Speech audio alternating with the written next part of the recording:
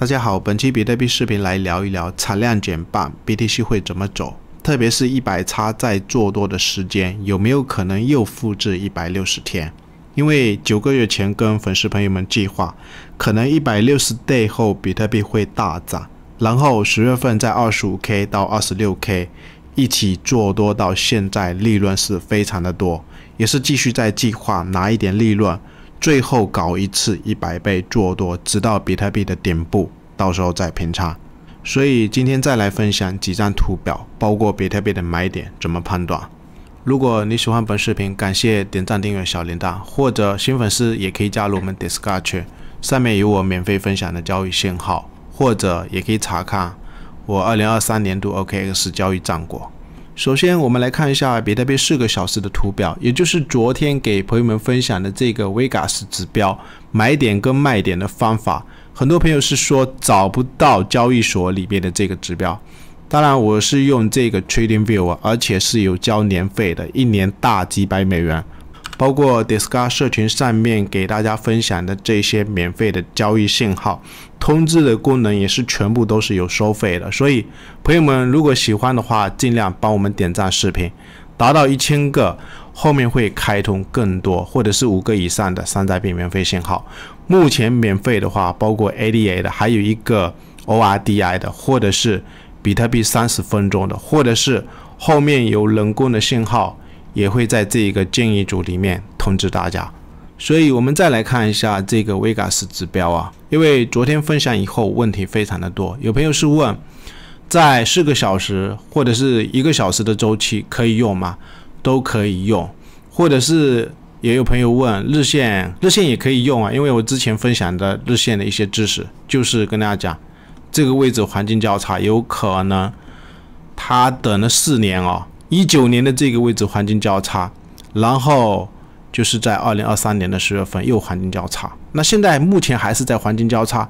我的观点是我们多单的利润要指望它未来的顶部，到时候再卖出啊。因为事隔4年的这种黄金交叉，包括底部有买的筹码，或者是这个区间黄金交叉以下买到的筹码，它不会再跌到这个位置，所以希望朋友们一定要拿住。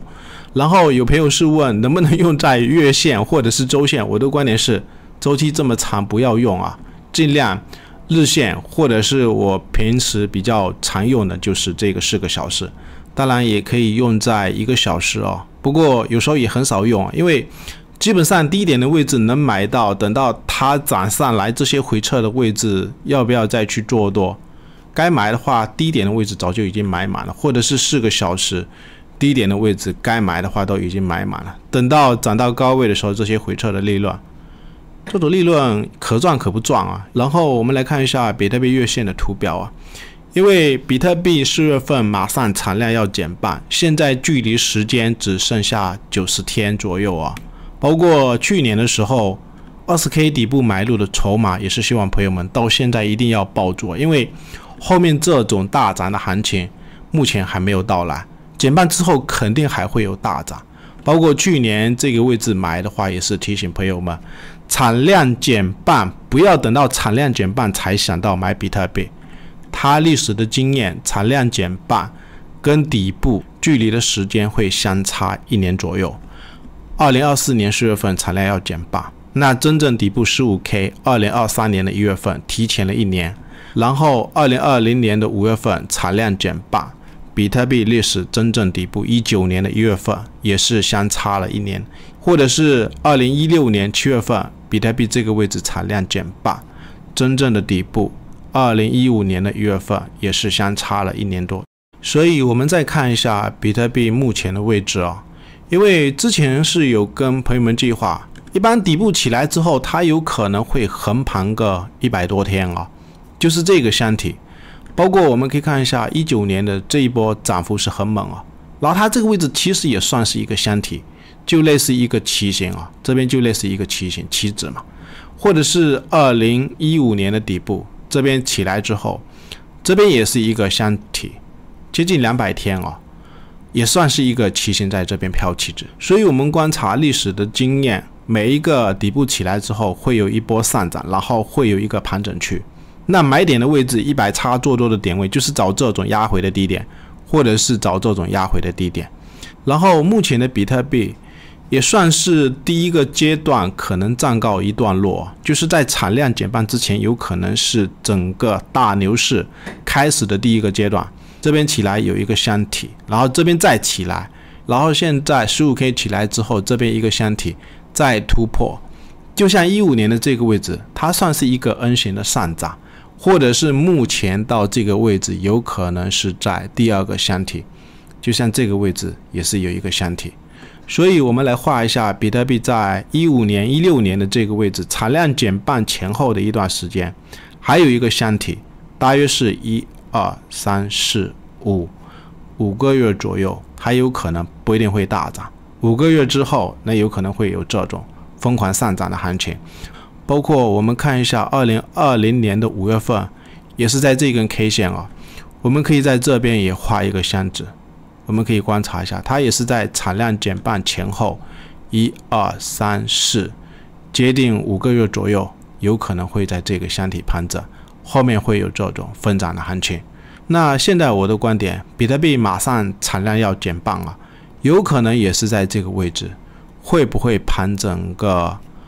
5个月左右？时间是从哪一根 K 线？等下从日线里面再给大家观察，就是那一个箱体啊。所以我的观点不排除有可能这边会不会1、2、3、4、5，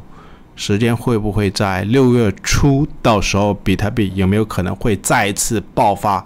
暴涨的行情，100倍最后一次做多的机会。如果想找低点，那我的观点就是找这种箱体，